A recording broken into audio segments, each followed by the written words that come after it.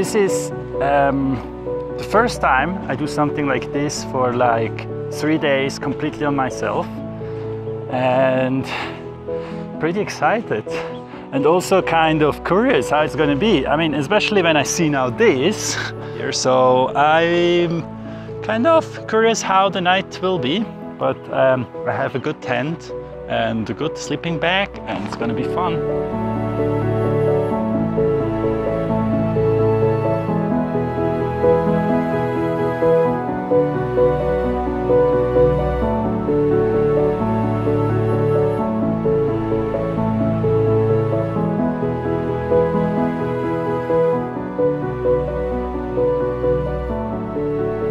Going out in nature by myself is something where I can connect with myself again.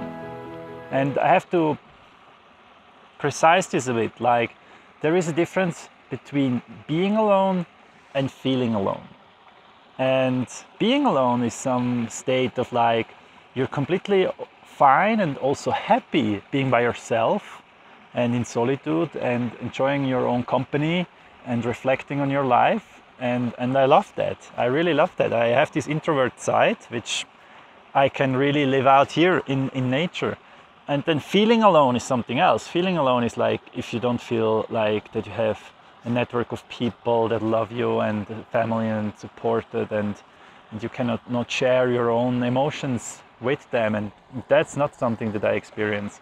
I more like to be alone sometimes, because it allows me somehow to reflect a bit like more deeply on life, on death, on my own situation, on like how I want to approach it, than like being all the time with people and being all the time like busy and distracted. And yes, so that's the second reason why I do this. And now of course we're gonna make some photos.